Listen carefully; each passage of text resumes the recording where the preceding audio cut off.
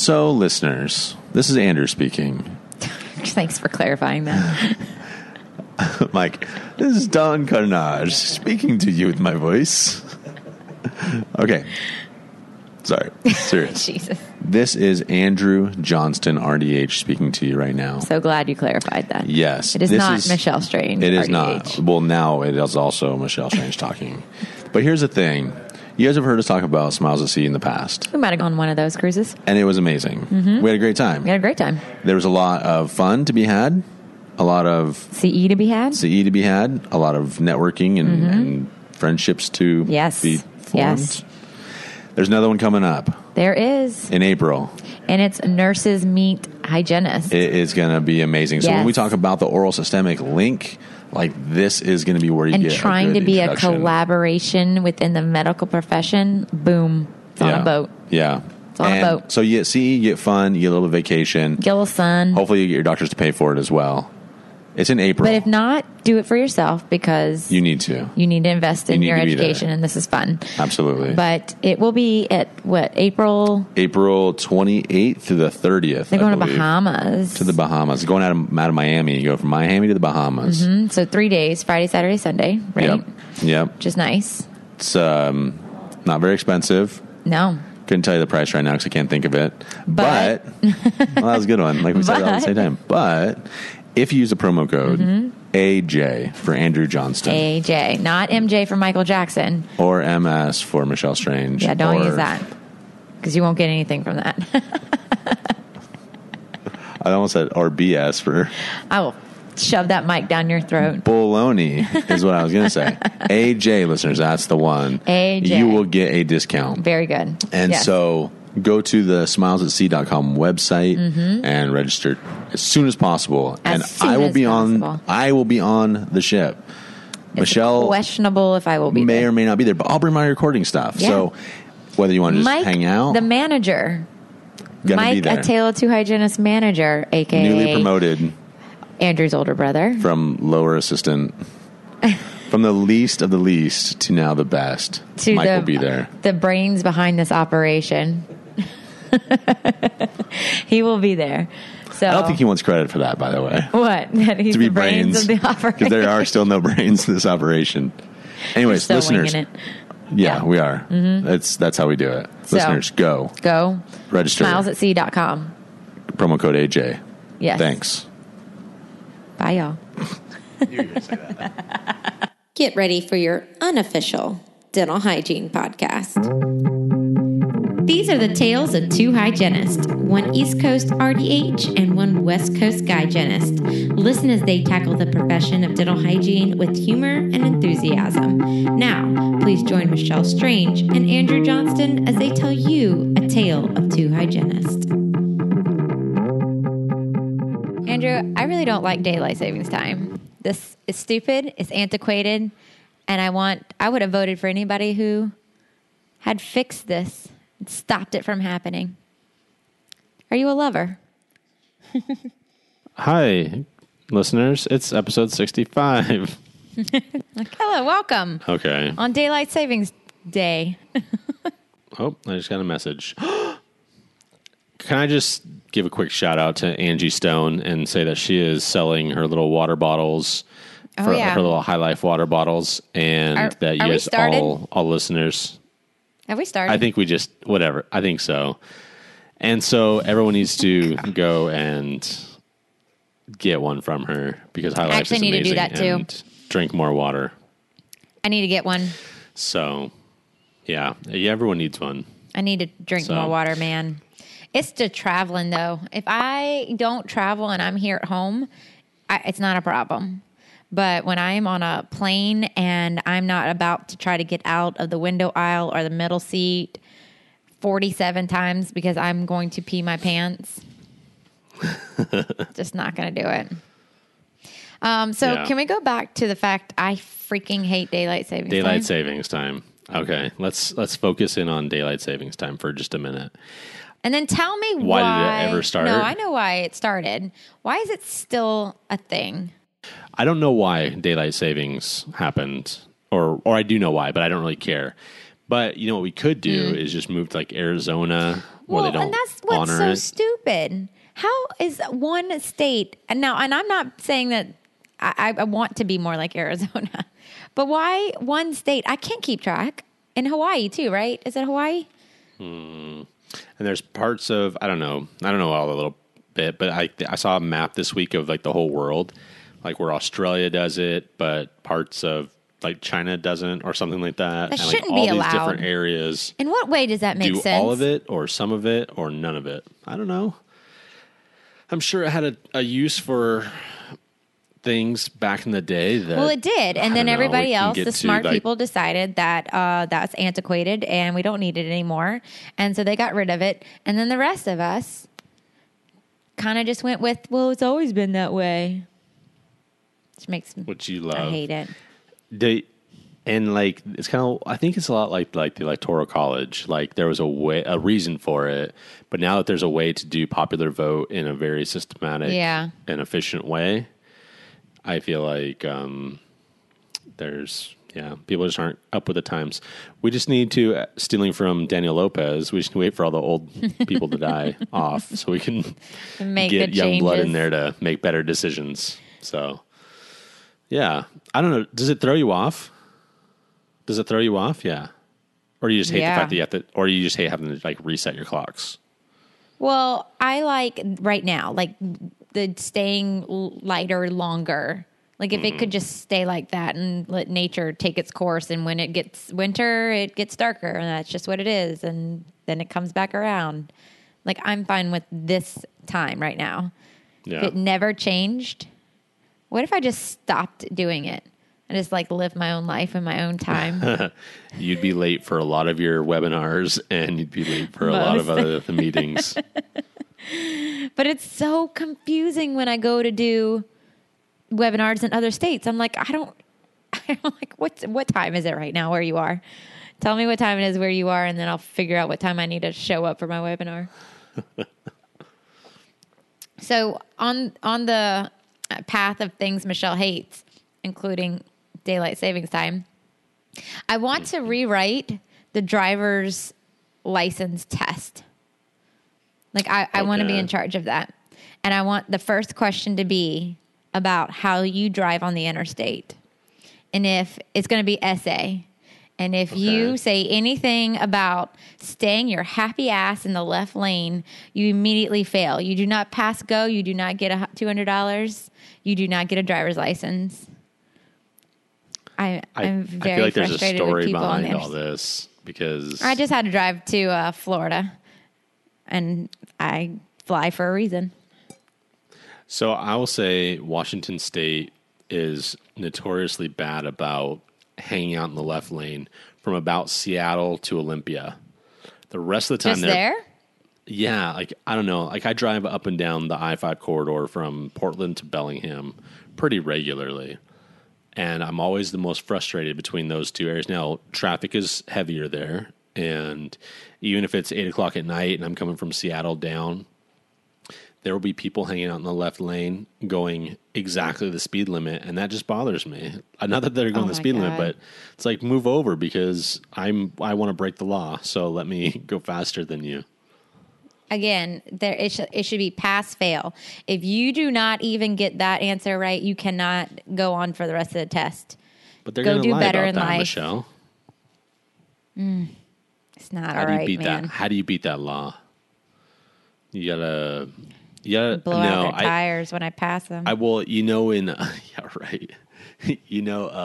are law enforcement officers and stuff here that do pull people over if you're going too slow. Because our law is you have to move over to the right. Yeah. Unless you have to be, only reason you're supposed to be in the left lane is to pass. And so if you're not passing somebody, then you can get pulled over.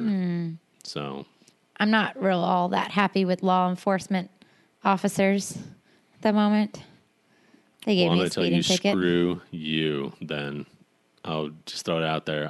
I love them. I love them a lot. They have a hard job to do. They're a lot like dentists. Let me rephrase People that. hate them. I'm not happy with backwoods, little town law officers or DOT that makes their speed limits a speed trap. I got problems with you. So did they slow down the speed limit because it's a rural area? There are 3 different speed limits that change and fluctuate within a 10-mile radius about 4 times. So it might start at 64, then it goes to 45, then it goes to 55, then it goes to 45, then it goes to 65, and then it goes back down to 45. Within a 10-mile radius. Sounds like you pay attention while you're driving through there, Michelle. Well, I was looking at my GPS. That was my fault. But when I got to I went to University of Florida and did a presentation with ITI, which is an international implant kind of institute. And they're real high level guys. They're great. Everybody I met, all the dentists were just super smart. But I got there and they asked me after my presentation, like, how many hours were you driving today? I was like, almost 5. I would have gotten here sooner, but I got a speeding ticket. And they're like, oh, was it in Stark? And I was like, yeah, I think that's where it was. They're like, Stark got another one. You're one of the crew now. Like, if you have a speeding ticket from Stark, you're one of us. And I was like, those bastards. I knew they did this. That's not nice. I knew it. Oh, I was so mad. And it was $200 and 3 points on my license. Tell me about the points on the license thing. I'm not really familiar with that. Oh, have you never had a speeding ticket? I have, but I don't remember them having points off of my license or anything. I think so. For each type of ticket that you get, it's a certain amount of points. And I mean, I have to think back, but I think it's 12 points that you have. And if you lose 12 points, you lose your license. It might be just South Carolina's 12. I don't know, but it's definitely 3 points because I had 6 at one point, and I was like, oh, shit, I might need to go take one of those classes. I know this is a really stupid thing to say, but this is a whole state or nationwide thing. This is probably a great thing to ask the Google machine. I'll have to do that. I thought it was nationwide. Because, like I said, I was real close. I was like at 6 points, and I was like, maybe. Because when I speed, I do it well.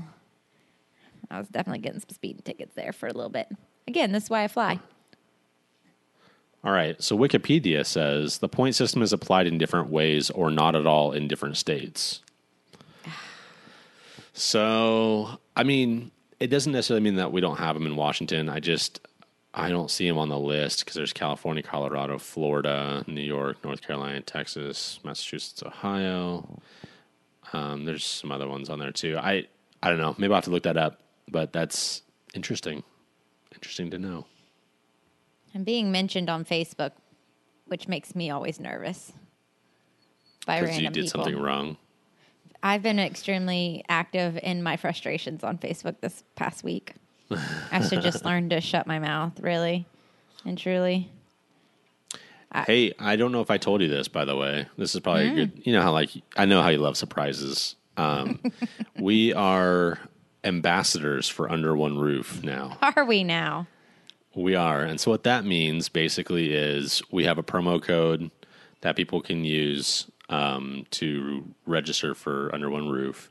And our promo code is LOVEUOR5.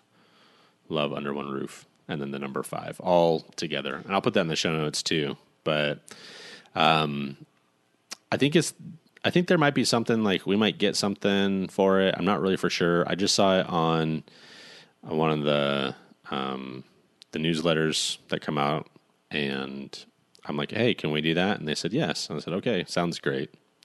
Because you and I talked about that at the beginning of the year about how it's one of our favorite conferences. So it'd be great to see people out there. Totally. Absolutely. So, all right, what do I have to be an ambassador? Yeah. What does that mean? Just not that nothing. I don't mind. I just don't know just tell me what I got to do. We'll talk about it on the podcast every now and again. Busy meeting for me. And now I'm just speaking.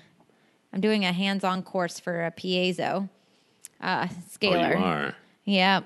You are. Okay, then. I forget. I think it's Friday morning at 8 a.m. It's whatever. It's before the exhibits open. So. Well, that sounds early. So we'll see if I can wake up early enough to go visit. Yeah, so I'm testing out a new piezo unit, which I'm really excited about. You're testing it now, or you're testing it out in front of everybody? I'm testing it now. Like, I'm using it. Oh, good.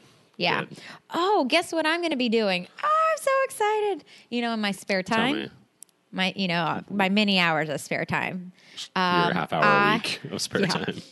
I found a clinic that is a volunteer clinic. Oh, shit, I've drank wine, and here comes the word problems.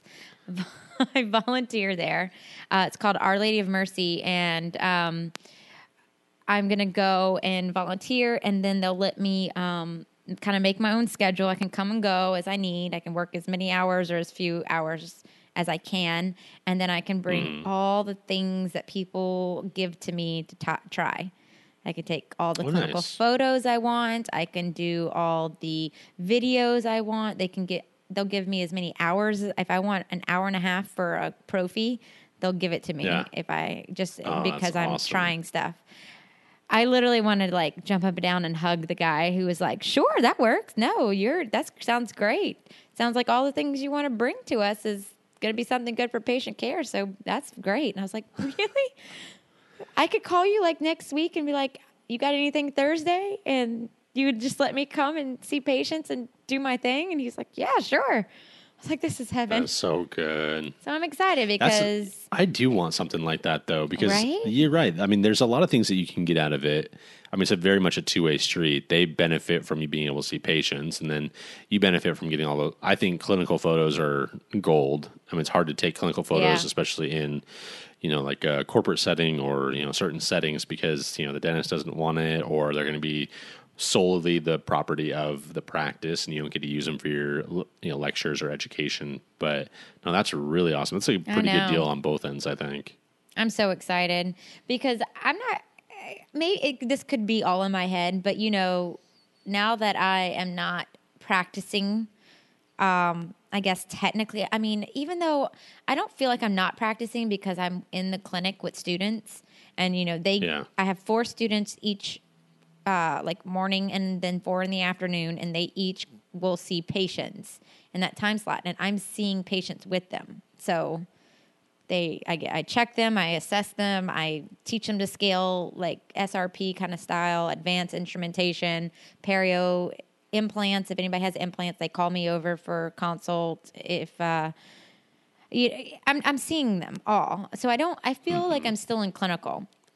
But I will tell you, since I have left clinical and I'm doing this, I think I'm shamed a little bit for not being a clinician anymore.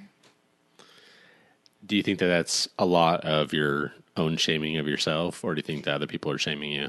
It's more of a, so you're still practicing? I'm like, well, no. Oh. Yeah. So now you have to feel like you have to justify the fact that you know what's going on. Yeah. Yeah. So I'm excited that I can see that. Yeah. See, and that's really, I kind of feel very torn because I understand how they feel, like, oh, well, you're not actually in it every day, so you wouldn't know what I'm talking about. But at the same time, like, now that I am doing this, I wouldn't be able to have this schedule if I was practicing as a clinician. There's just no way. Mm-hmm. And honestly, if I'm doing it once a month, like some people are doing, like they're doing what I'm doing, but they're practicing one time a month. Is that really even anything? Like, I don't know. And I think that there's something else that'll be said about what you do, that just like the knowledge and stuff that you gain by listening to other people and traveling around and doing your own research and doing all of those things, that I think that actually does probably make you a better clinician than most. Just like, people listening to the podcast, when we bring on these guests that are awesome, well, we don't actually do what they do, but we take their knowledge and we try and apply it to our practice. So even if you are practicing once a month or, with your students or whatever, then, I still feel like your finger is still on the pulse of the profession, and I still feel like you're qualified to speak on it. I mean, it could be my own thing. I'm not trying to give you kudos or make you feel good about yourself. Please don't. That's not what I do. I don't like when you're giving me compliments and you're nice to me. It makes me feel weird, really weird. It's very hard. Don't do it. Can I tell you though? I have been feeling really good the last couple of weeks. Kind of like creepy, weird, kind of good. I asked Allison today if she was slipping me drugs or something, or Are some you sort getting of a Xanax every now and again? antidepressant or something. I thought she would be, but I am feeling just really appreciative and all right. full of love and excitement. You must and be, I because don't you know, sent me a really nice text message, and I was like, don't ever give me a compliment again, Andrew. I don't like it. I don't think that ever happened. That you don't have any proof of that happening. I do have. That's the thing about text messages. They're there. No. Oh, I sent you a present too. What the crap? You really did. Oh, I need to take a picture of that. I'm going to wear it. Dude, it's a T-shirt that said, "We didn't suck in 2016. Yeah. And I saw it and I just loved it so much because I'm thinking about us in the podcast and I'm just like, we didn't suck. Like it could have been Andrew. worse. And so I'm like, yay. I had to send that to you. It was so funny. And, I opened it and I was like, that's when I texted you. I was like, explain to me what I just got in the mail. What this is. We didn't suck. Oh man, that's funny. All right. No, you did. Yeah. So I don't know. What do you think was the really turning appreciative point? of everything. Why? Like what did it? When did you start noticing it?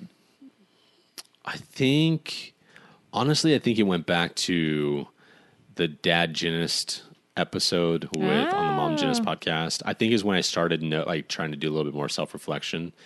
And then really, I think Chicago at midwinter, I think just seeing people, meeting people, I feel really accomplished now, where before I kind of felt that we were just kind of, I don't want to say faking it, but like, We're I still don't know. faking it. It's us. So I'm like, I don't know. But like, it was really nice. Like, I feel really good about like us and what we're doing. And I feel like it's nice that we've gotten all these emails and things from everyone and these private messages over this last year and a half or whatever. But I think I never really realized maybe kind of the reach. And it was really nice to see everyone like want to hang out with us and do all those things. I don't know. My heart's, I don't know, being stupid, I guess. No, that's awesome. What are you talking about? I agree. I know. It's true. I mean, I'll turn back to being the hard-hearted harbinger of haggis. Jesus Christ. Sorry, that was from So I Married an Axe Murderer. But but I don't know. So that was fun. Interview, and our episodes are good. Yeah, they are great. Your interview on Mom Genist podcast was really great, though. Like, if y'all haven't, like, audience, if you haven't listened to that, check out Mom Genist podcast and then look for Andrew. Andrew's been on there. Carrie, our friend Carrie Ibbotson, our friend Melissa. And Melissa, I want to say your name, but I'm going to freak it up every darn time. Say it, Andrew. I like how you said freak it up. So that I wouldn't have to go back and like edit it later. So I really appreciate it. So when I'm giving and then you give back, that's what's going on. I appreciate that. You're just looking out for me. You're welcome. But it's been a lot of good podcasts with Mom Genist. So I agree. It was a good one. And I could see where that would create a little self-reflection. Nice. Yeah. I mean, and I've been working like a dog, I'll be honest. I mean, since Chicago, I haven't really had a whole day off. I've been either working in a clinic or traveling to an office or whatever. I think I did, close to 70 hours last week. And actually, I just got called off for tomorrow. I was going to have to travel. What are you going to do with your day off? I don't know. So maybe that's why I'm so happy too, is I get an extra day off. Do some meditation. I have a lot of other stuff I have to do too, but I have to get some invoices and stuff done and blah, blah, blah. Oh, that reminds me. I got to do that. Crap. Sorry. Dang Anyways, I'm also really excited because I listened to our episode for this week already, just before we did our thing. Oh, yeah. And guys, get ready. It was really good. I think I said 12 words the whole time. So be prepared, listeners, to not really hear me talk. Is that really different than our normal interviews? It was very obvious this time around that I was out of my depth. Yeah, I don't think so at all. I think you were just taking it in as you should because it was so great. Gosh, what a terrible podcast host as I'm just taking it in. But you were asking really good questions and really good follow-up questions. And I have 2 pages of notes worth of stuff from them alone. And you know what's funny is it was 2 pages of notes where normally I take maybe half a page or a page. And theirs is only 35 minutes where everyone else is like 45 to an hour. And I'm just like, so I guess maybe we should say that is, hey, you guys need to you listen to it now, but go back and take notes on this interview because there's so many good things that you just can't keep it all in your brain. Yep. So to introduce our interview, it is Dr. Bradley Bale and Dr. Tom Larkin. Dr. Bale is an MD and Dr. Larkin is a dentist. And if you don't know them and their names or the Bale-Doneen Method, or if you're not familiar with the American Academy of Oral Systemic Health, you need to get there. Get acquainted real quick. Hopefully this will be a starting point and you can then kind of follow up. I have the book from Dr. Larkin. I'm free. It's for dentists, or for patients. And it's all about dentistry and the oral systemic link. And then Dr. Bale has how to beat the heart attack gene. Is that what it is? Beat the heart attack gene. Beat the heart attack gene. So enjoy this podcast and this interview with Dr. Bale and Dr. Larkin. Hey, Michelle. Yeah. It's time for the interview. Oh, but I had something else to say. We need to let the experts talk now. Fine. So listeners, this is going to be an incredible interview. We have Dr. Brad Bale and Tom Larkin here. And honestly, if you have not heard of AOSH or oral systemic health, this is going to probably blow your mind or just drop your jaw, like honestly, in some cases. So a little background, I guess. I was at AOSH and I heard you speak. And one of the things that we get really excited about is bloody prophies. Right. And how we have to stop that and why that even matters and what health actually looks like. Because it seems that health is, everyone bleeds. That's just a normal thing. Just a little bleeding. It's only perio if you have severe bone loss. Right. It's a little bit of bleeding is fine. Everyone does it. It's almost like everyone has diabetes and everybody's obese, and that's norm. Like that's become our norm. And so we really want to shine a light on this. Right. And so tell us a little bit about yourselves. Right. And why you're here to talk about the things we're talking about. So I'll start. I met Dr. Bale in 2013 at an AOSH meeting, American Academy of Oral Systemic Health. I think it was in Las Vegas. And at the time, I was a professor at the University of Kentucky College of Dentistry. And it just, by the time the morning was over, it was just a real pivot point for me because I had a whole new purpose. I had a very unique private practice experience that began in 1989 in when I started doing bacterial risk assessment in my practice under the mentorship of Paul Kais, who was like, the father of preventive dentistry as far as I'm concerned. So both of my hygienists used a microscope with a video screen. We looked at biofilms. This is a long, long time ago. And I saw the impact of a couple of things. I saw the impact of the visual, people seeing biofilms. I don't understand why even today that hasn't caught on, but it will because I'm working on it. And I understood biofilm management, and we were curing people, but I didn't understand the oral systemic connection. So when I was exposed to Dr. Bale and Dr. Doneen, I said, I'm going to get back in the game because I see some real problems here. I see problems in semantics. I see people saying total health, complete health. You hear these words every day. No one knows what it is. I even had someone, I heard on a webinar, someone say, that's taking blood pressure in the dental office, isn't it? I was like, you've got to be kidding me. Okay, the oral systemic connection is nothing about blood pressure. Okay, we're talking about bacterial infection. And so what I did was I set out to define it by creating a course. And the course ended up being a training dentist how to support a Bale-Doneen practitioner, because I thought that's where this would go. So in the past 6 months, this has all kind of come together in a big way.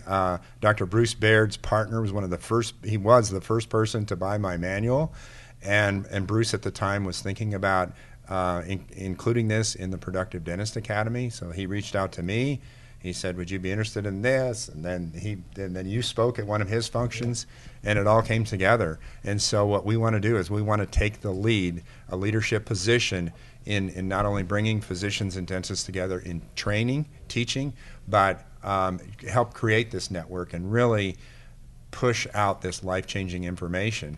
And so that's why when I heard about this podcast event, I said, Brad, would you be interested in getting in front of 50,000 people in one day? And he goes, yeah, that sounds interesting. And believe me, this event has surpassed my wildest dreams. Really? As far as, that's so great. No, this is a groundbreaking event. Yeah. Okay. And so, so that's kind of my story. Yeah.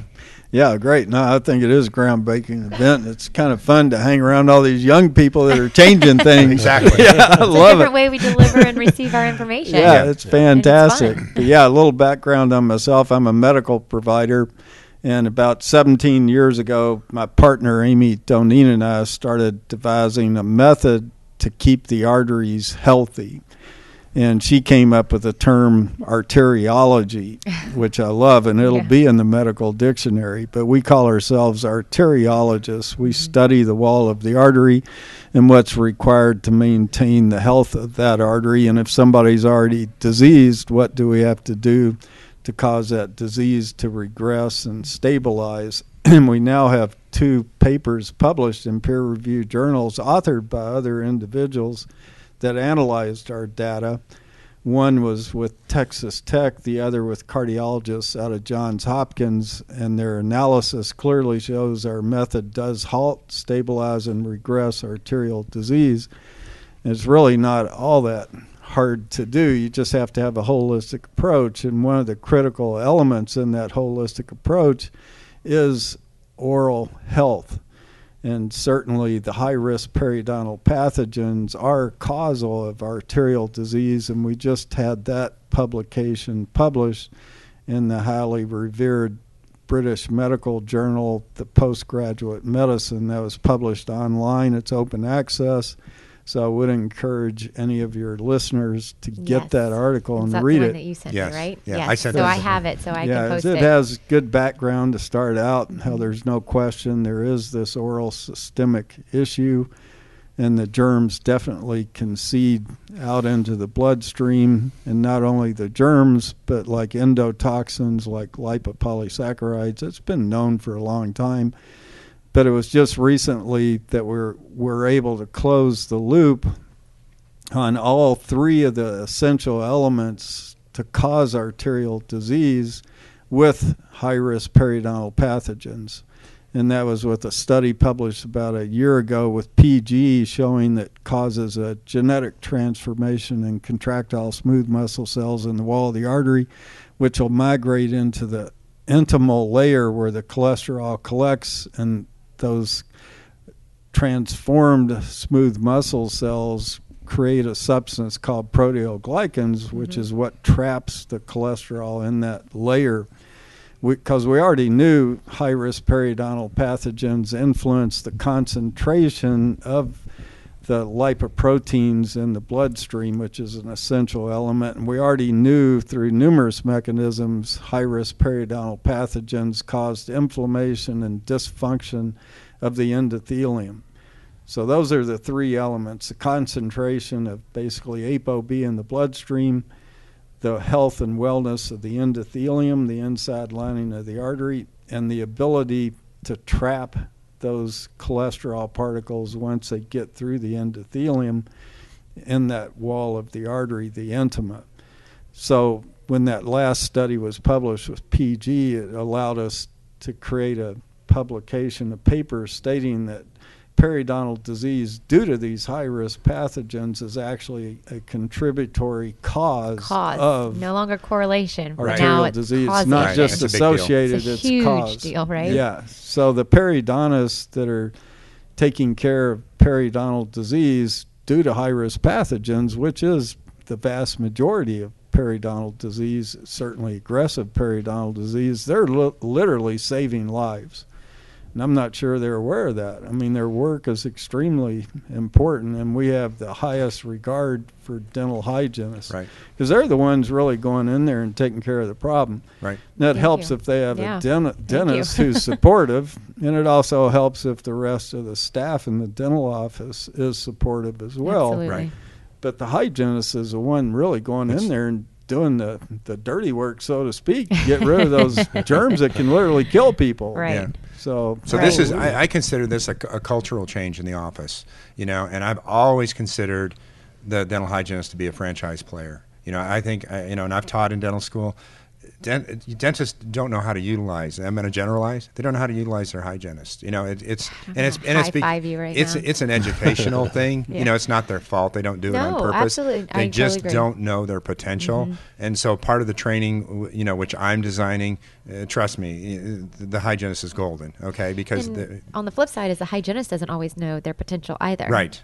Because this is, I mean, you have 200,000+ hygienists in North America, Right. and this message is not to everyone Right. at this point. Like people have not heard oral systemic actually used in a way that they could repeat it to a patient in an intelligent way, right? Yeah, Yeah. well, thanks for doing this podcast, Yeah. because it's extremely Yeah. important information. Still, the number one killer out there is heart attack. The number one cause of disability is stroke. And one of the critical elements to take those two off the top of the billboard is good oral health. Right. You have to maintain excellent oral And health. I've actually been told I've been fear mongering by saying, Yeah. if you don't get this under control, these are the things that could happen. Right. And they're like, you can't say that. It's a correlation. You Right. can't say that. You can't Yeah. say that. So Well, this you can is say it now. You can say it now. Yeah. This is huge. Yeah. But one caveat there, our paper is clear. It has to be the high-risk periodontal pathogens, and we define those. Certainly they may evolve over time, and we also know strains within each of those are important as well, but that's PG, FN, TD, TF, and AA. Those are So the if we can five say high-risk P. gingivalis, Right. Actinomycetium comitans, all of that kind of stuff, Yeah, right? I'll So leave that's that what up we're to you, looking the at. enunciation. Right. Yeah. There's a few of them that, Yeah. Yeah. a few of them might still give and me they tongue-tied. and they but need to be objectively measured, and that can be done with point testing, with the Hain test or oral vita, or it can be done with salivary testing through oral DNA. But when we send one of our patients, we're concerned about because they have inflammation, and there are lots of reasons you can have inflammation, and we're saying, golly, everything I can control looks like it's okay. It's Right. probably in the mouth. When I send them to my dental colleague, I expect them to do the objective testing to look for those pathogens, and if they're present, they need to be managed and eradicated. Right. so how do you manage that? So there are three components, and what I call in support of the Bale-Doneen Method for the dental office. Okay, and so the first one is the bacterial assessment. Okay, the oral DNA, and like I said, I like to start with the microscope just from an educational. I have a process where I take the patient through. I think if you start the conversation with oral DNA, it's a little obscure, and I want to make sure people understand why. When they see stuff, they're more than likely to kind of follow your path. So I'm really big on the education and bringing the patient along. Okay. The second component, which is a screening component, is the sleep apnea. Sleep apnea is a driver. It's one of the root causes in the Bale-Doneen Method, and it's very easy to screen with, in the office. Okay, whether or not you choose Mallampetti's classification, little things like that. Yeah, so It's you very don't simple have to things. necessarily, go learn to treat it, but just to screen it. Okay, but it also opens up a whole nother opportunity. If a dentist wanted to get involved in sleep apnea treating, here's a rationale for doing it. Okay. Right. The third component, which is pretty obscure, and is endodontic infections, and what we're talking about is root canals that have that residual little thing that doesn't resolve. Dr. Bale and I are in agreement that these are particularly dangerous, and so that's one of the things. So those are the three things. If Dr. Bale sent a patient to me, he's going to want a very thorough evaluation. Now, okay, let's say someone has pathogens above threshold. What next? Okay, that's the next conversation. And so since our audience are hygienists here, what are we talking about? Is this traditional, someone asked me in a previous podcast, and it was a great question. So are we talking about traditional non-surgical perio? And I said there is no such thing. Okay, as long as we're using ultrasonics with water, we're not understanding, we're not understanding what these pathogens and how to kill them. Okay, so that's part of what I'm wanting to do is to create an antimicrobial standard. I think lasers are showing huge potential. LANAP and even just laser disinfections, with the ones that the hygienist can do. Yeah. All of these things. We're not talking about eradicating. We're talking about bringing biofilms. Biofilms are a living, breathing thing. Bringing them into balance. They're what they do, the pathogens just kind of throw them out of kilter, right. Everything in the mouth, and you want to bring that biofilm back into balance. And so I don't think there's really a standard of care, and I want to be a part of that. And so with the Productive Dentist Academy, and Dr. Bruce Baird probably has as much LANAP experience as anybody, and so I'm really anxious to getting with him specifically about the laser, because lasers are extremely efficient. There isn't any question about that. But so the conversations that we have to have are antimicrobials, and then we also have the conversation about antibiotics. And I have been from the beginning very conservative about antibiotics, and now what we're learning about the gut, you just don't hand out metronidazole like popcorn, okay? Right? And can you cure periodontal disease with that?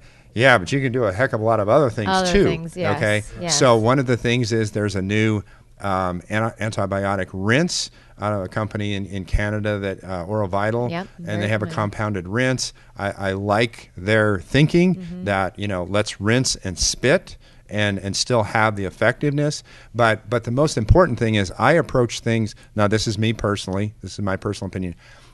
I approach things incrementally, meaning I save big guns for later, because I find, let's just start with gingivitis.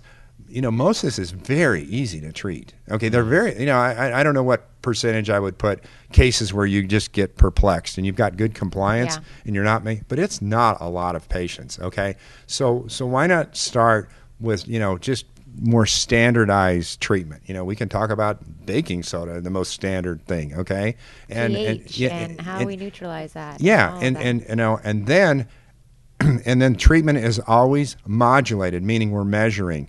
And so with the microscope, since that's an inexpensive test, I can be testing a patient I can look at that biofilm at every appointment, okay? And then I know, are they progressing? So I can pick and choose, like let's say I take a baseline oral DNA, I can say, and it's 6 or 8 weeks, I said, this looks like a good time to take that test, because that test costs money, okay? Right. And that's the message, because I know that dentists are concerned about implementing these tests. And so I'm trying to create just a very rational, I'm a very logical guy. And I think about what things cost in my patient's experience. I just want everybody to get this level of care, okay? So as we're progressing, you might change, modulation of treatment means we change according to what we see. Okay, right. So does this patient need a water pick? Is this patient using interdental stimulators? What's the antimicrobial? What's the dentifrice? Do they need this? That. Meeting them where they're at, what their needs. It's personalized. He used the word, I love precision medicine. This is like, personalized dental care. It's precision. Everyone's different. Everyone has different challenges depending upon the restorations that are in their mouth. Some people have none. Some of them have bridges, implants. It's a whole potpourri. So everyone is different. So this might take you a little more time than the average, than the average visit. Okay. Troubleshooting. But once again, we're talking about a value system. It's cultural. The hygienist is in such a position to educate. You create the whole environment with your whole team, this whole thing of a healthy environment, all your literature and everything. This is a good story. So when I went to that first AOSH meeting and we had the breakout, I had a very specific goal because I had some questions about what this whole thing was. I did not seek out doctors. I sought every hygienist that was there. That's who I sought out. And I wanted to know, tell me about what you think about this oral systemic. And the stories that I heard about changing their careers, because dental hygiene can get monotonous, just doing this. And the stories, and I came away and I said, okay, I get this. This is real. This is changing the profession of hygiene, because now they're engaged in life-saving treatment. Right. Okay, that's a game changer. Dr. Bale's research is a game changer. There are just many, many things in the universe that are all coming together to a focal point right now that we're about to really make some significant changes in healthcare. Yeah, we're at a tipping point. Yeah, no it's question exciting. about Goodness. it. Yeah. And you're right there with us. You're Yeah. helping to launch, tip it over. Yeah, So. yeah. So there was one thing that, and I'm not sure if it was you, but somebody on the stage at AOSH said, and I think that this probably could speak volumes to a lot of hygienists that are seeing. So you have a 24-year-old with just chronic gingivitis, Right. Or here or there, but it's every single time you see them. You've seen them since they were kids. You don't know their genetic predisposition. Right.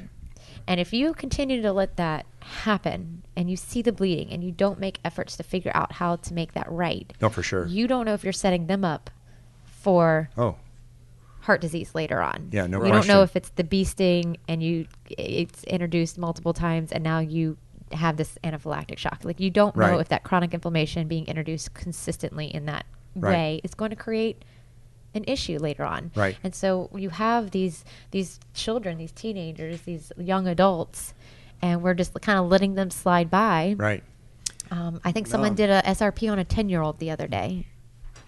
10. Yeah, I'm happy to hear you bring that up, and I haven't talked about it in any of the podcasts so far today. Woohoo, we're the first ones in. Yeah, but you're absolutely right, and it goes back to the paper that we just published and the 3 elements necessary to cause arterial disease, and what most medical providers really don't know, and certainly dental providers aren't usually going to know it either. The first step in the formation of cholesterol buildup in the wall of the artery is the trapping of those cholesterol particles as they seep through the endothelium, because the vast majority of those particles are so small that they'll go through the endothelium by a process we call transcytosis. So you don't have to have inflammation of the endothelium to have the cholesterol particles go through. That was shown in a study 5 years ago.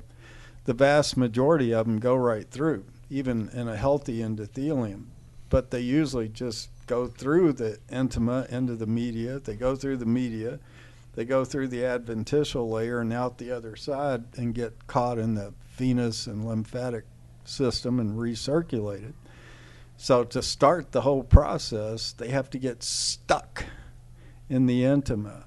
And what's going to stick them are proteoglycans. One of the things that's going to enrich that intima with this Velcro, so to speak, is PG can do that by transforming those contractile smooth muscle cells in the media into the migratory secretory smooth muscle cells.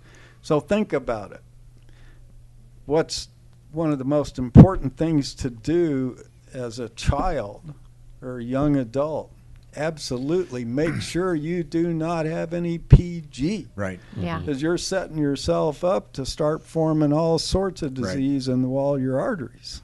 So you're absolutely spot on. And this opens up a couple points on this conversation. One of them, genetic testing. Whenever you're scratching your head and things are not adding up, I think that's when you definitely, I mean, I don't think it's something you do as routine, but if you ever have any question and something doesn't seem to be working right, that's an important component. The other part of the thing that I'm super passionate about that we leave out of the conversation is the transmissibility. Okay, familial. How did you get your biofilm to start with? It's from your mother. Okay, that's calling it an STD now. Yes, I don't like that. So I've heard that to me, and I kind of. It's a very shocking way to say it. Just viscerally, I didn't like it. Yeah. Okay. It just felt wrong. Yeah.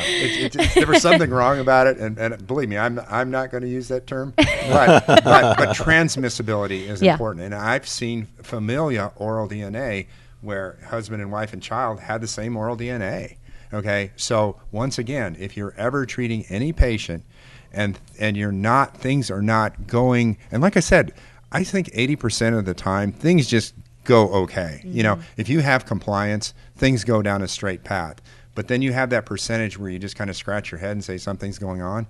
You have to, if you haven't already had it, you have to immediately have the transmissibility conversation. Hey, I need to see your partner. I need to see your kids because you're not making progress. You're getting reinfected, reinoculated, and we don't have that conversation in dentistry. It's a hard conversation. It is. No, you're exactly right, Tom. And one thing on that subject, and you would agree, certainly, but we don't like to talk about it much, but we've had a case where they couldn't clear it up, and it turned out the person was kissing their dog. Yes. And the dog, the dog had the pathogen. And that's well documented. So, I mean, that's well documented. Gosh. So you got to keep that in mind too. Yeah. Wow. Yeah, I had it's that really transmission through love. Yeah. Right? Through love. Yeah, I like that a lot better than an STD. Yeah. No. So this is definitely going to be more of a team approach. No question. It's a cultural. It's that you're going to change the culture of your team. So what suggestions, because they're going to be hygienists that are stuck. Right. They're not going to be able to get their dentist or their leader or their manager or wherever they're at on board with this for whatever reason, sadly. What is it? I mean, so you got oral DNA, you got your salivary testing, you got all these things, but what is something, if you don't have access, if that is just not going to happen in your office, but you're a hygienist that wants to make a difference, which granted I say you should leave, but sometimes you just feel stuck, like you want to stay with those patients and make them healthy. Yeah, let me say one thing real quickly on that subject, because I would think that paper that we just had published should influence some of these dentists who haven't been on board before. Now that it's published, that it's actually causal. Yeah. And not just associated. So the first thing I would recommend that hygienist do is make sure the dentist reads that paper. And it should change their tune on what they're thinking.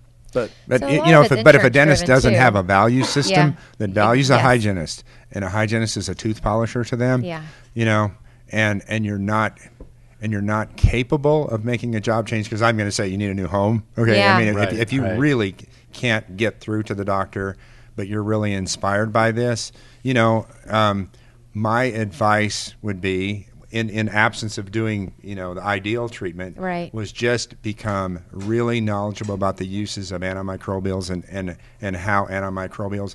And one of the things that Dr. Kai's at the very beginning, his thing was baking soda and hydrogen peroxide, and he was criticized because it was too simple. And baking soda is an excellent dentifrice. And so if someone was to come to me and say, I have no money, I can't do anything, I said, can you afford baking soda and some diluted bleach? Okay, that costs nothing. And I'm going to tell you something. I could cure 90% of periodontal disease with baking soda and diluted bleach. I don't recommend you doing that, but you asked me a question. But if you're desperate. But when you asked me a question, if I'm on a desert island and I'm not have access to all my stuff, I want baking soda and some bleach that I can dilute. Well, actually, I have to tell you, I've been doing it for a year now, and I go every 3 months. Obviously, I can't afford to have a heart attack or a stroke. Right? So I make sure my mouth is okay. Right. But I started putting in 1 cc of Clorox per half cup of water in my water pick. Yeah. And so my water pick holds a cup of water, so I put in 2 cc's of Clorox. Yeah. And the first time I went in for a checkup after doing that, and I've been doing it about 2 months at that point, the hygienist checks me over, and they do a thorough job. She steps back. She looks at me. She says, "You been doing anything different?" Yeah. And I said, "Well, why do you ask?" She said, "I've never seen your gums look so healthy. That 4 millimeter pocket you've had for several years is gone. Yeah. What are you doing?" Yeah. Now, see, that's now, from my experience, and I will tell you that, because that does work very, I'm very reluctant to recommend that to a patient I don't know. That's not something you want to do routinely. People can abuse things. More is better. But that's why. They'll just be rinsing with full bleach. But I'm very big on sodium hypochlorite. That's why I use the Carry-Free treatment rinse, because that is sodium hypochlorite, and I can kind of get around saying, you could just use bleach. But I don't want people to freak out over that. I know. But sodium hypochlorite is awesome. Okay, baking soda is awesome. So did that kind of answer your question? So it does. So if the hygienist says, I just need to take this into my own hands. I'm in an environment that doesn't support me. But you know what I'm going to do? I'm going to just become well versed in in recommending things that are antimicrobial. See, that's one of the problems, is that people are doing things on a daily basis that are not supportive to healthy biofilms. They're just using over-the-counter products that aren't strong enough. Yeah. They don't use techniques that are, I'm one that I love the soft picks and the interdental thing. I don't like flossing as much, and I don't think it's as efficient. We talk about the water pick, this book is about empowering the consumer. There's a chapter in there on my 1-minute protocol to disinfect your mouth. I like the word, for a hygienist, use the word disinfection, because when I lecture, I say every housewife knows that a cutting board in the kitchen has to be disinfected so she doesn't poison her family. Why are we not, instead of using the word SRP, why don't we say, I'm going to do a complete oral disinfection? Yeah. And then all of a sudden they're going, oh, you mean they're like germs and stuff that you can catch? Disinfect. We need to change. We need to change a lot of things. Yeah. Okay. So I like my hygienist to use the word disinfection. I like the term biofilm because I want them to know that stuff on their teeth is alive. Okay. It's not plaque. It's a biofilm. Okay. So those are some of, they're just subtle changes that when I talk about culturally, that's what I'm talking about. Subtle little changes in the operating procedure that set the stage of maintaining a healthy biofilm, because that's the business that ultimately I want you people to be in. You're going to help support and maintain healthy biofilms. All right. And then we've taken 50% of the risk, the heart attack risk, off the table. Yeah. And so if you had to, because there's a lot of people saying that the numbers are skewed for perio and periodontal disease and who suffers from it. Right. Where do you fall? Is it 50? Is it 70? Is it, what do you see on a daily basis? I mean, do a papillary bleeding score and propionate. It's everybody. That's actually a good point that I think we'll bring up in our intro, is what that actually is, a papillary bleeding score. But for instance, Andrew and I come from very different backgrounds. Right. He works in an office that promotes health and wellness, and they keep their patients in check. So what he sees is going to be very different than the average population. Our recalled patients will be. Yeah. No, we're not talking about a recall. We're just talking about you just take a random group of 100 people off the street. How many people would bleed? Right. It would 70, 80%. Oh, right. Yeah, or everybody. Yeah. And so that's the whole thing. You use the word bloody prophy. What we that's the other cultural change. Bleeding is bad. Bleeding is really bad. Bleeding is an open. Not a little bleeding. You have bleeding. Any bleeding is an open communication for those pathogens directly into the bloodstream. Yeah, it is bleeding. Bleeding is bleeding. If it's pinpoint or if it's like a stuck pig. And so now, and I think you see what I'm talking about when I talk about the change. It's these changes are they're just cultural. How you approach things. We're used to think that, they're bleeding just a little. It's like, no, there's no. It's a little pregnant. Yeah. It's not. Right? There's no such thing. Absolutely. So we don't want to take all your time because we know that it's lunchtime as well, and we all want to eat. But let's first tell how hygienists can get involved. Like, so they're going to sell this to their office. Like, where do they start? Right. What is this? Where do we find you? Right. All of those wonderful details. So I think the best thing for an office to do is to go to the Bale-Doneen preceptorship. Okay, he has a two-day preceptorship twice a year, and that's where people will see the science. Okay, fired up. Yeah, they're going to come back and know that man, they're healthcare providers. I mean, they're going to save lives. And then the course that I've created, which is both online, and then we're going to be doing some live stuff with Productive Dental Academy, and that is the technical, the protocol for the dentist to really, how do we do this? And so as you can see, I'm not only talking about testing, I'm talking about scripting, words to use. It's soup to nuts. I mean, it's the whole thing.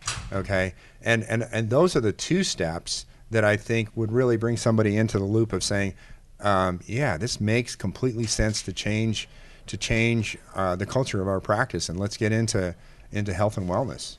No, absolutely. I agree, Tom. Thanks. And I think one other thing they could do to get a big step back, broad view of our Bale-Doneen method is to read our book, Beat the Heart Attack Gene. It was published through an arm of Wiley Publishing. It's been extremely well received around the country and also to some degree internationally. It was written for the public, but it has a lot of science in it. We have over 50 pages of references in the book.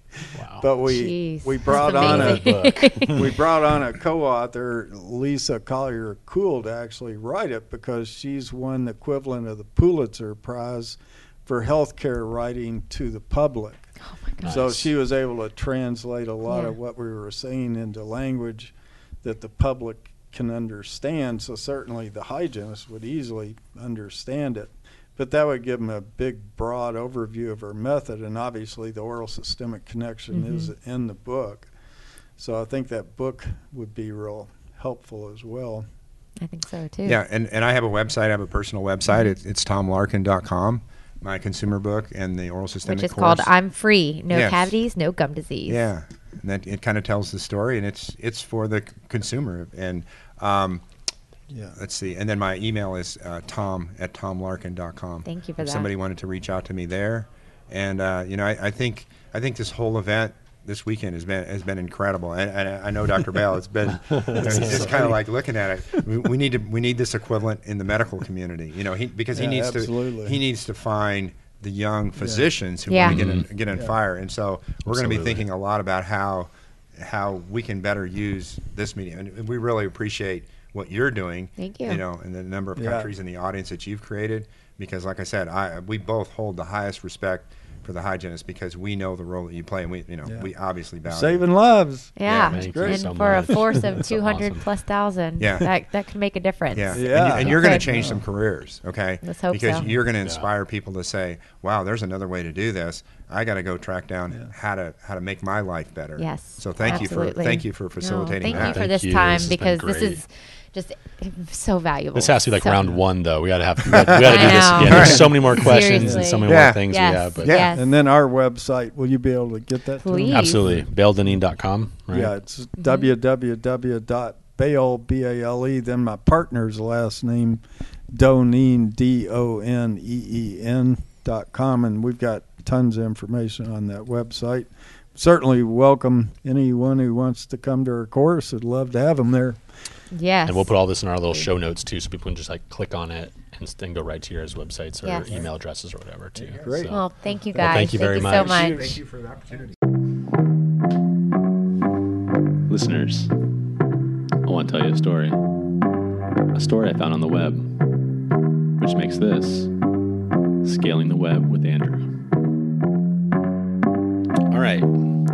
So, for this week in Scaling the Web with Andrew, I have something special for you.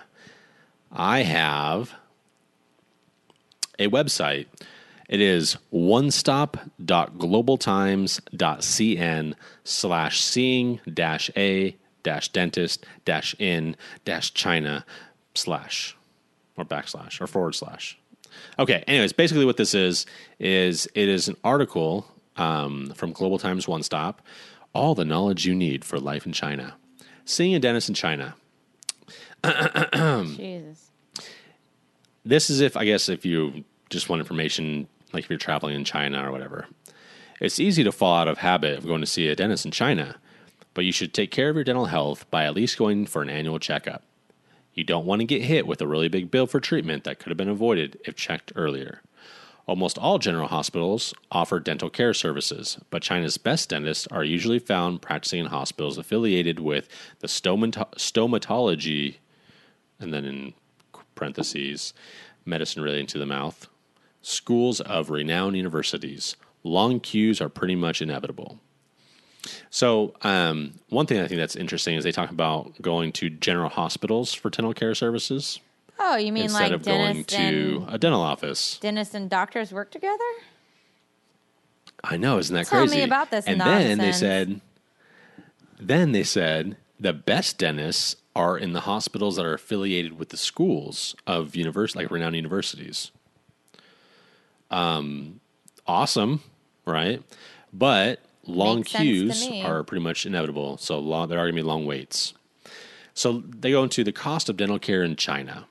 Compared with prices compared with prices Western country, they forgot in Western countries, the cost of dental care in China is cheap, but it is not usually covered by regular health insurance policies. But do check with your provider. So here are a couple of procedures, and they have like the average cost and then what the average cost in the U.S. is. And this is from 2014, so things might have changed since then. Fillings are 200 yuan. What are they? Yuan, whatever. I don't know.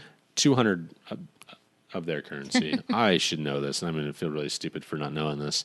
It's on average about $32 for a filling. In the average cost in the U.S. is $75 to $145, which I'm assuming is the out-of-pocket cost because that seems low. Fillings are $300 and something, but your insurance will cover the majority of it, so they'll cover 80% or so of them.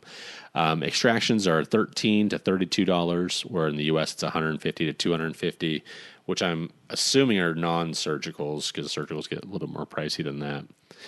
Implants are $1,600 to $3,200, and the average cost in the U.S. is $4,000.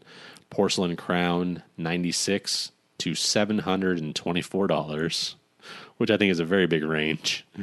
And the average cost in the U.S. is $800 to $1,500, which is a little bit high if you're accounting for insurance, because usually it's about $1,000 to $1,200 in most places. Then your insurance covers half of it, so you're still on the hook for $500 to $600 usually. So I don't really know where they got those prices. And then laser whitening is only $8 compared to $180. Laser in the US. whitening? Laser whitening. What is that? That's what it says. What does that mean? Am I out of the loop with that? What does that mean? Nope. I don't know. Okay, good. It means whitening with lasers. Okay.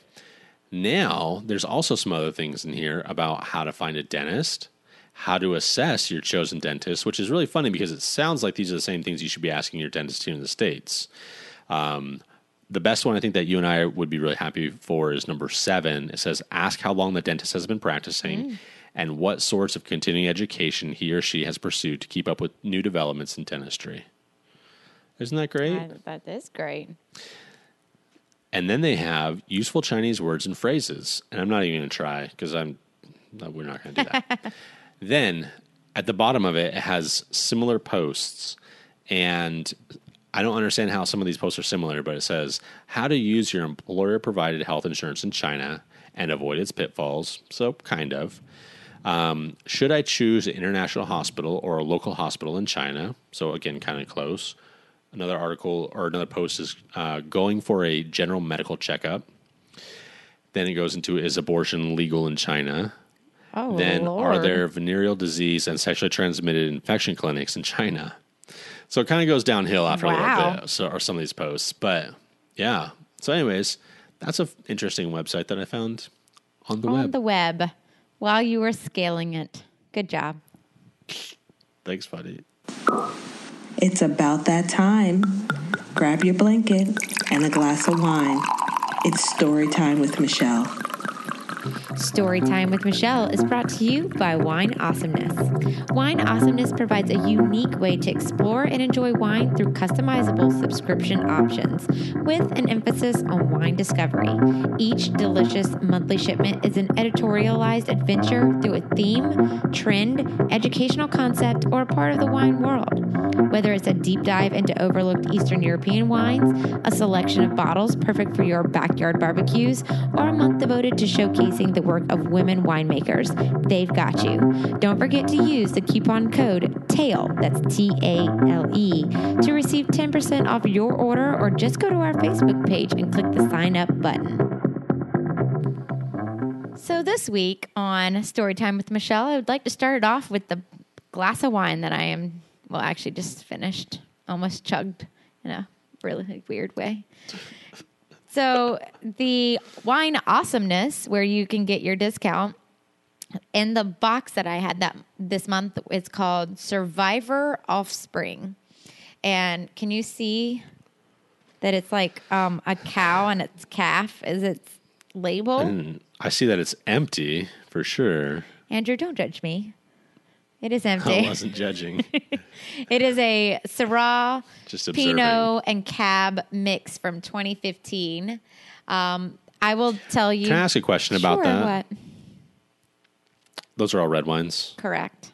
This is a red wine I am drinking. Okay. Yes. Okay. Is it wrong to mix those types of wines together normally? No, there's lots of blends. If you have a good winemaker, so they're great. If you don't, then yeah, it is wrong. Okay. But this... Continue on then. You're in Washington too. I wish you would go. Mm-hmm. So like it's 54% Shiraz, 32% Pinot, and then 14% Cab. So they can really mix and match in many different ways. But a lot of things are blends these days. I actually like the blends the most, which kind of sucks because sometimes they're like only a few bottles will be that particular blend and then it's donezo, and I don't have it. So this one is called Survivor Offspring, where on the back of the bottle it says we have a resident cow who survived a jump from a cattle truck to live on the farm. She has produced several offspring who have all gone looking for greener pastures. This meaty wine, bursting with berries and dark fruit, pays tribute to one of these feisty calves, which is kind of cute. So it's offspring or survivor offspring, and I'm going to tell you right now, this wine is strong. So strong. Like 3 sips in, I was like, oh, hello. That was a very quick little buzz there out of nowhere. It's a strong blend, that Survivor Offspring. So check out Wine Awesomeness and look for Survivor Offspring because it's really good. But just be ready for it, guys. Just be ready for it. And that's all I got to say. All right, let me go to today's... Well, because we had Dr. Bale and Dr. Larkin on the podcast for the interview. So I thought I would talk about the article that Dr. Bale just published, which is high-risk periodontal pathogens contribute to pathogenesis of atherosclerosis. Maybe this wasn't the bottle to drink because I feel like there's going to be some big words to say.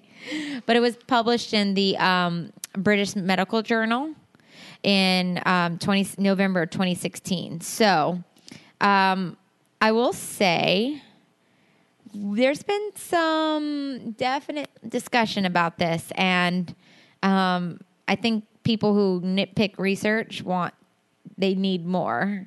But I think this is a great start, and I really think it's got a lot of food for thought in it. Are you ready, Andrew? I am ready. All right. So, bacteremia with germs from the oral cavity was well documented in a publication in 1954. The landmark study indicated systemic spread of oral microbes occurs frequently. The percent incidence, God, it's not going to be good, guys. I'm sorry.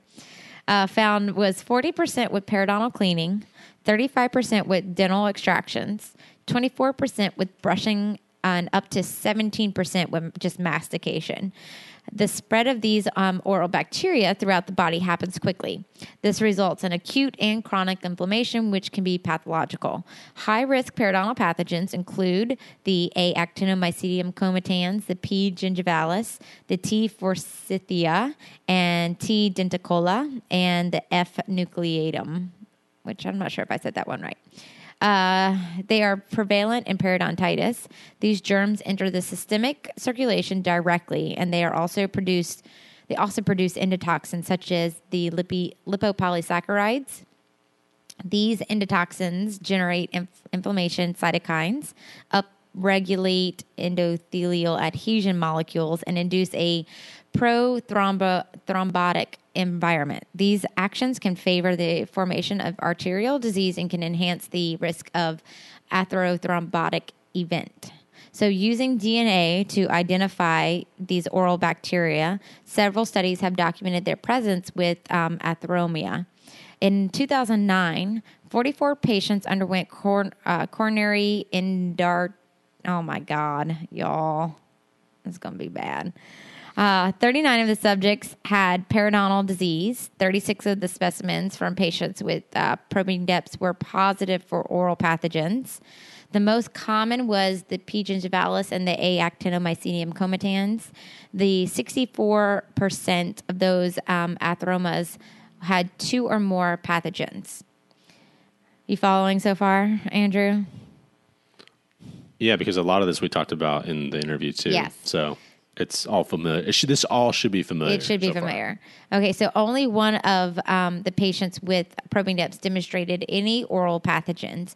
In 2011, 42 carotid specimens were analyzed for oral pathogen DNA.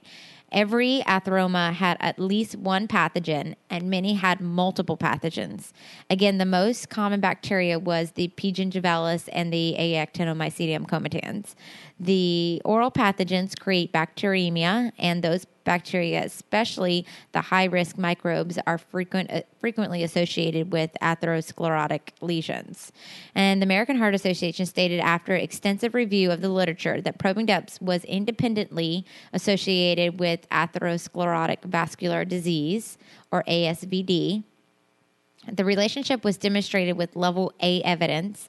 They discussed in their statement several plausible mechanisms by which probing depths could be associated with arterial disease. One explanation involves systemic inflammation, which can occur with periodontitis. This has been documented by increased levels of biomarkers such as high sensitivity, C-reactive protein, tumor necrosis, and interleukin-6. Probing depths has been associated with the stimulation of the innate immune system via toll-like receptors. These toll-like receptors can trigger the activation of nuclear factor, which can create increased levels of adhesion molecules stimulating endothelial dysfunction, as well as increased inflammatory cytokines. The possibilities of the LPS and heat shock proteins coming from the probing depth pathogens causing an autoimmune type reaction from your T and B cells. Remember all that from biology? It's coming back to you? No. Another potential mechanism discussed was direct arterial damage from the bacteria in the bloodstream. They acknowledge that there are studies showing probing depth therapy has improved biomarkers of systemic inflammation and even surrogate indicators of subclinical arterial disease. However, due to the fact that there is no definite evidence to support the claim that probing depth decreases cardiovascular events, the AHA, the American Heart Association, went on to comment that probing depths could not be considered casual. So from the clinical perspective, there is a significant difference between being associated with versus being causal of disease. Optimal management of an associated condition may not impact the end disease, whereas management of the causal condition could have a favorable effect on the end disease.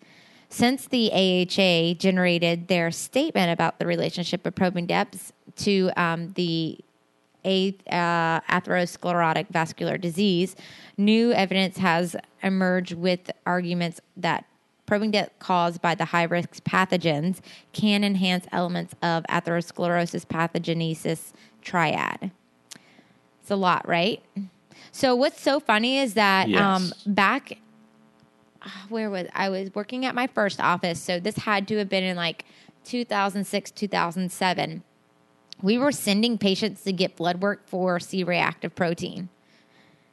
So this is something, I mean, it's new, but it's not new. Like if you were kind of in the forefront of, I guess, research and just kind of looking at these kind of like the systemic side of it, your interleukins, your C-reactive proteins, things like that, they've been doing this for a little bit. So I'm going to skip down to the discussion. So probing depth due to high-risk pathogens may facilitate the 3 critical steps in the pathogenesis of atherosclerotic vascular disease. Therefore, it is reasonable that probing depth due to the high-risk pathogens be considered causal of the ASVD on clinical grounds. Since ASVD is a complex multifactorial disease process, probing depths due to high-risk pathogens is a contributory cause. This means such probing depths is neither required nor sufficient for the pathogenesis of ASVD. It It is necessary to elevate the distinction of probing depth to causal, as opposed to simply associated for clinical management purposes. So causal classification requires therapy to mitigate the risk of its effect. In this case, it means probing depths due to these high risk microbes must be treated effectively to reduce the risk of ASVD. So they're saying that you have to somehow decrease the probing depths, and then maybe there'll be a decrease in the risk. As it is often the case in science, a new realization creates a list of unsolved issues. In this case, one obvious question is how to objectively identify the pathogens. The definition of probing depths must include a diagnosis of the specific underlying pathogens causing the probing depth.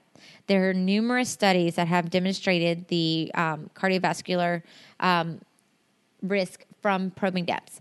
It's driven by the pathogen burden as opposed to only clinical exam findings such as pocket depth, bleeding on probing, and bone loss. The clinical oral health examination is important and must remain an important component of the diagnosis. However, from a CV standpoint, there must be an objective assessment of high-risk pathogen burden as a part of the definition of probing depths. Periodontal disease. There are several DNA-based oral pathogen tests available to assess high-risk pathogens, which we did have. We're going to have an upcoming guest talking about salivary testing and DNA testing. However, many dentists are not familiar with these tests, and there is a substantial cost involved. Understanding that high-risk periodontal disease pathogens are causal of ASVD places an just very good importance upon our dental colleagues to continue their efforts to develop affordable, reproducible, and objective testing for high-risk periodontal pathogens. An additional substantial issue following the recognition of periodontal disease due to the high-risk pathogens as causal of ASVD is, one, how is it successfully managed? Which, God, that's like the never-ending question. There is sparse data addressing the most effective way to manage such disease. One randomized prospective study of 101 patients with periodontal disease tested the effectiveness of scaling and root planing alone versus scaling and root planing plus systemic antibiotics. There were 2 antibiotic arms, the metronidazole, 400 milligrams 3 times a day, plus amoxicillin, 500 milligrams 3 times a day for 14 days. In addition, half of the patients in each of the 3 arms of therapy rinsed with 0.12% chlorhexidine 2 times a day for 2 months. Follow-up testing of the pathogens was concluded at 1 year. Oh, this is a pretty decent study. The study found there was more effective elimination of high-risk pathogens with the addition of antibiotics and antimicrobial rinse. However, they point out the study might have been underpowered and any conclusions should be interpreted with caution. Story of my life with all these studies. Interpret with caution.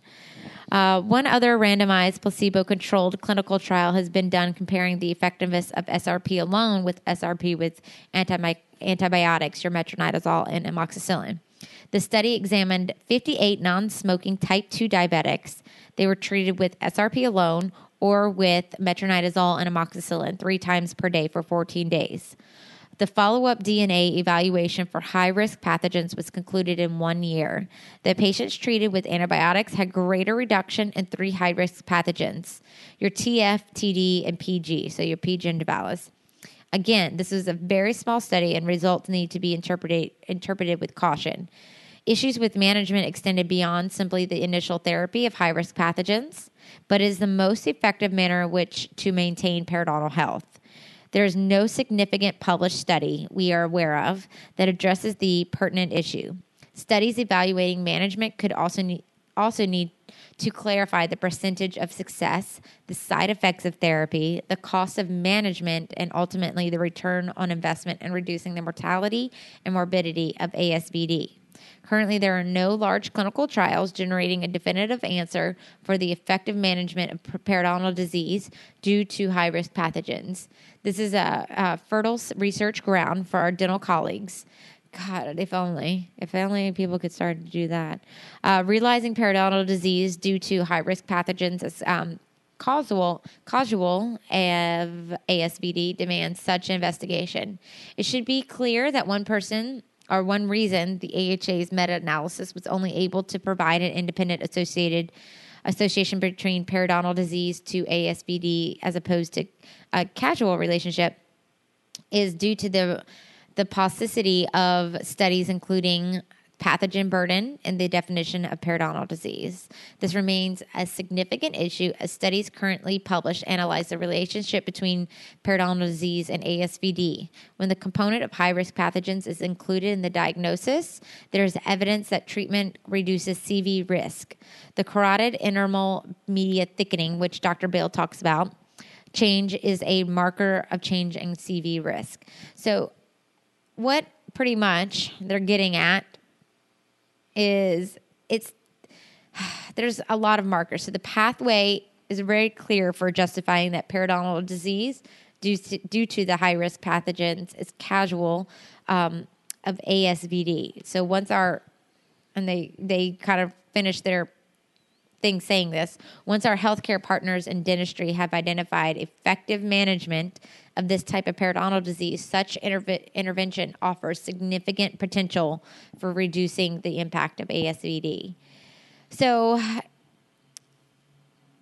this is the problem that I think some very, I want to say picky, but people who really read the research with a fine-tooth comb, saying that they pretty much did kind of like a systematic review and looked at all these other studies and found that you could say that one was causing another because they were finding these bacteria.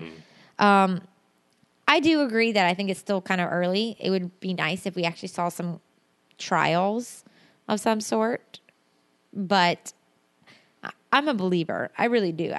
Inflammation is inflammation, and I have no doubt that it creates a whole lot of problems throughout the body. So I say if you don't believe, what bother does it do?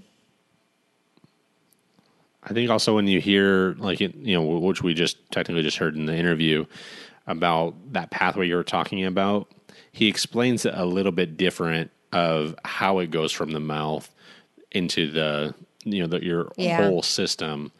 And I think that when you hear the way he explains it, rather than, I'm not saying that you didn't do a good job reading all that.